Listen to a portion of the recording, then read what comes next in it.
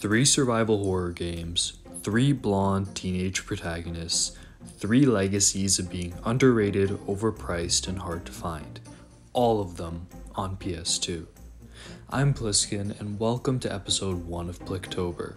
This year we're going to be talking about some of the most legendary PS2 survival horror games that are a nightmare for game collectors.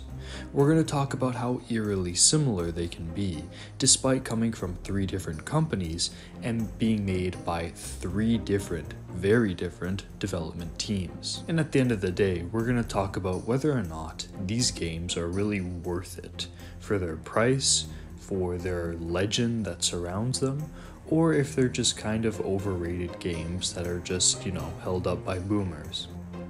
So this is Pliskin, and welcome to week 1 of Pliktober.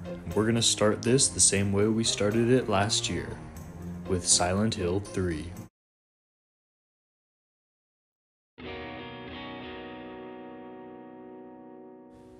Silent Hill 3 was released in 2003 by Team Silent working under Konami.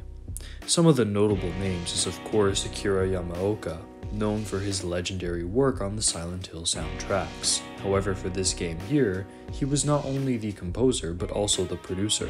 You had Yukinori Ojima, who was the programmer, Masahiro Ito, who of course is the designer for all the monsters, and Hiroyuki Owaka as the writer. Originally, Silent Hill 3 was planned as a low-budget rail shooter due to Silent Hill 2's poor sales in Japan. Team Silent remained true to form and pushed out a critical success, despite initial pushback from Konami executives. This game was developed at the same time as Silent Hill 4. Therefore, the team working on Silent Hill 3 was significantly smaller than Silent Hill 2's team. While most of the reception was positive, critics shared my gripes of the controls, the combat, and the lack of innovation on previous entries. The basic premise of Silent Hill 3 is that Harry Mason and his daughter Cheryl Mason, who escaped the cult in Silent Hill 1, are now pursued many years later. Here you play as Cheryl Mason, who's going under the name of Heather in order to hide better from the cult.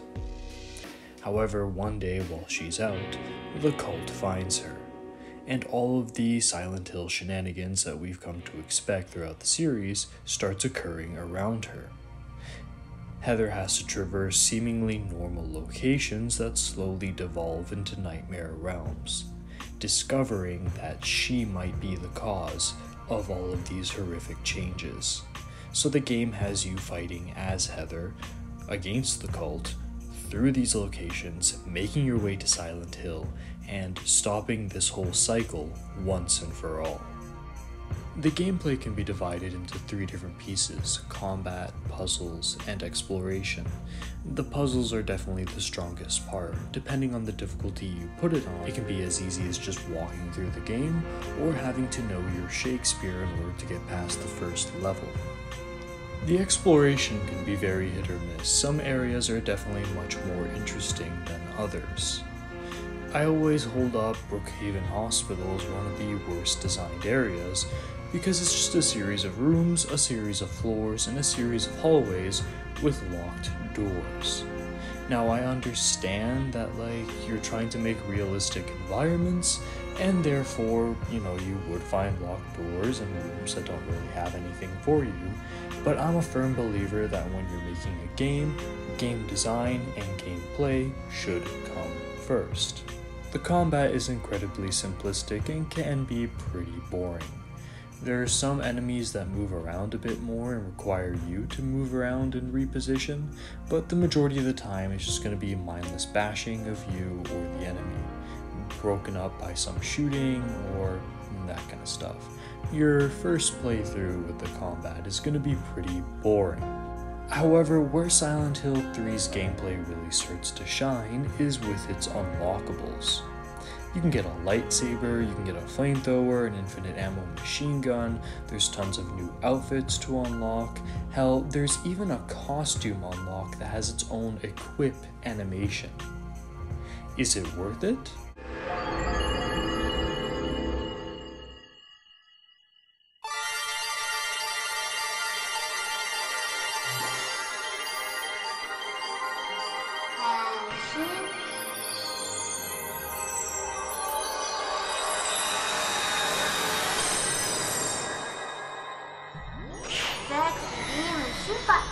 You tell me. While none of these unlockables really change the fact that the gameplay is incredibly simplistic and that the exploration is very hit or miss with the levels, it does give you a reason to come back because there are more things to explore and experience, and they can be pretty fun. And a lot of these unlockables kind of streamline the gameplay by killing enemies a hell of a lot easier, allowing you to focus more on the puzzle elements, which again is the major strength of this game. Just generally, there's tons of stuff to find, and while some items might not really seem important for anything, keep in mind that not only is this a game with unlockable items, weapons, and costumes, but also a game with unlockable endings, so pick everything up, try everything out, and see what the game throws at you. Silent Hill 3 will surely surprise you for the better. But enough about just describing the game, let's get into a little bit of analysis, the legend versus the reality. So first off, is this legendary survival horror game scary? My answer is a very strong yes. I have never been more scared playing a game. Now, it's not the kind of fear where I'm constantly jumping out of my chair. However, when I play Silent Hill 3 for extended periods of time, and then finish and turn off my PS3 console, I will sit there and think twice about turning off the lights on my way back upstairs. I will check my back while walking through the dark to get to my room. And I will generally feel pretty goddamn uncomfortable in my house. You see, Silent Hill 3 has a way of subverting the normal. It takes things that would make you comfortable, like a mall, your home, apartment buildings, simple places that we all go and we all experience, and it contorts them into something very warped. So when you're walking through these places in real life afterwards, and it's quiet and you're alone, you feel a lingering sense of terror. Some of the most disturbing sights, sounds, and moments you'll ever experience in a game happen in Silent Hill 3. I cannot stress enough that this game is terrifying. The second question is it fun? Well, Silent Hill has always had really high peaks and really low valleys. So for Silent Hill 3, those peaks are definitely the narrative, the unlockables, the weird wacky Easter eggs to find, the scares, the atmosphere, the vibes, the liminal spaces. But the gameplay and the repetitiveness of, those kind of encounters, the plethora of locked doors, just really drag the game down. So it's fun sometimes, but there's a good chunk of the time where it can be very frustrating and I'll just want to put down the game for a month or maybe even a year before I come back to it, because I have to be in the mood to deal with the things I don't like to experience the things I do like. In regards to the vibes, this is another major strength. I already talked about the horror vibes, but like Silent Hill 2 and Silent Hill 1, you get these very kind of ethereal, peaceful vibes. So, for example, you can listen to the music in some sections where it's supposed to be hopeful, or it's supposed to be a little brief moment of respite, or something is happening in the story and you're meeting a new character. Something as simple as meeting one of the game's characters who you don't know if they're a protagonist or an antagonist, an ally or an enemy, and you'll just have Akira Yamaoka going sicko mode in the background with this. So Harry didn't tell you anything. I guess he hid the truth to keep you on his side. That figures. Uh-huh. He is a pretty sneaky guy. Don't talk about my dad like that! Sorry. I apologize. Please, calm down. How do you know my father anyway? But then in regards to those horror vibes, even something as simple as saving, which in survival horror is usually something that makes you feel, safe, save rooms. Here in Silent Hill 3, you go to save and you just get greeted by this.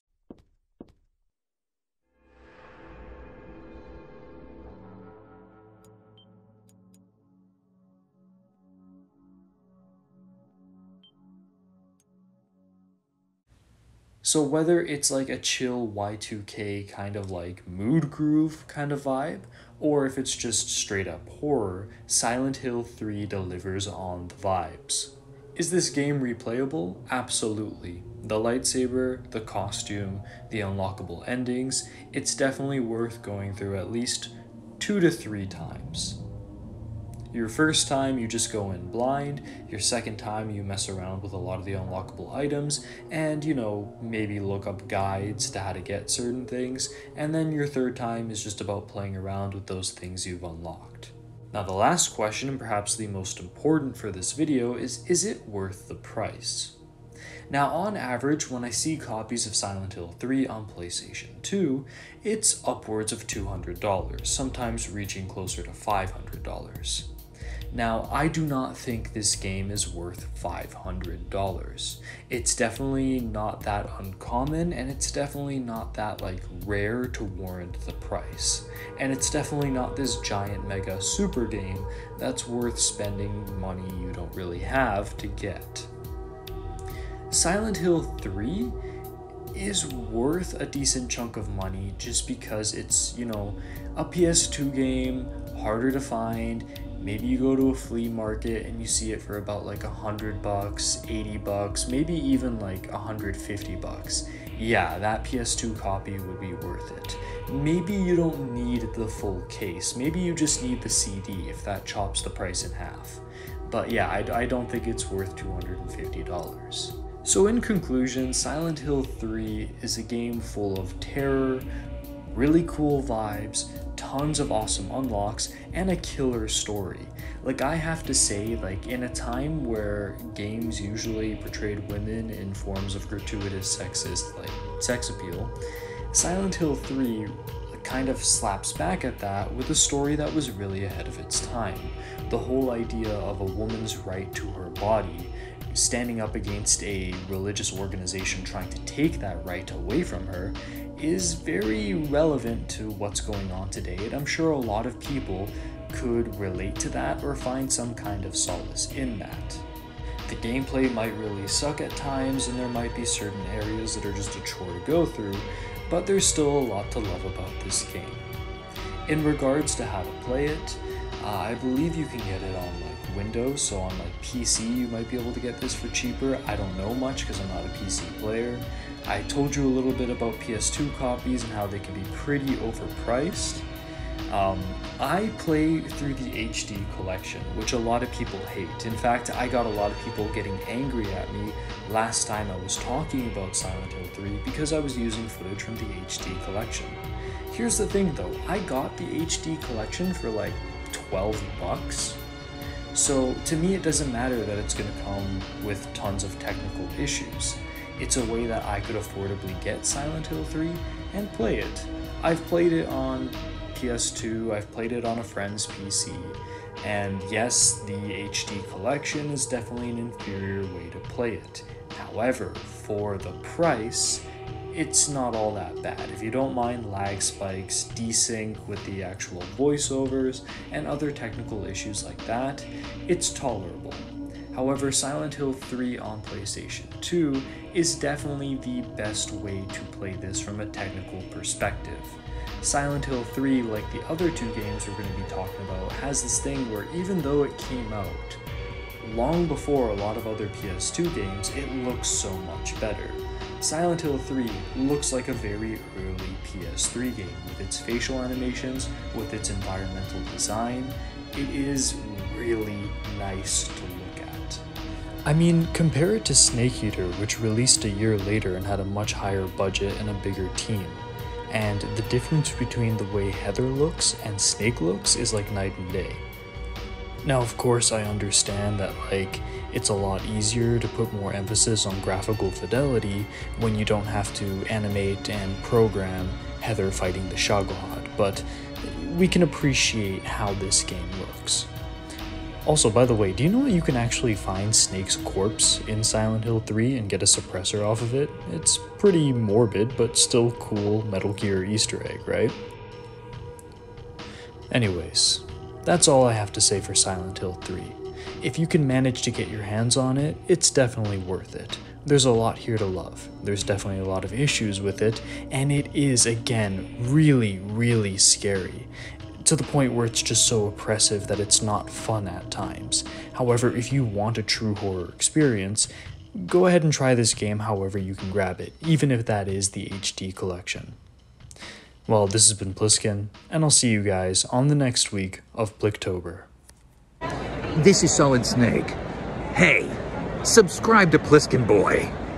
God damn it. You heard him.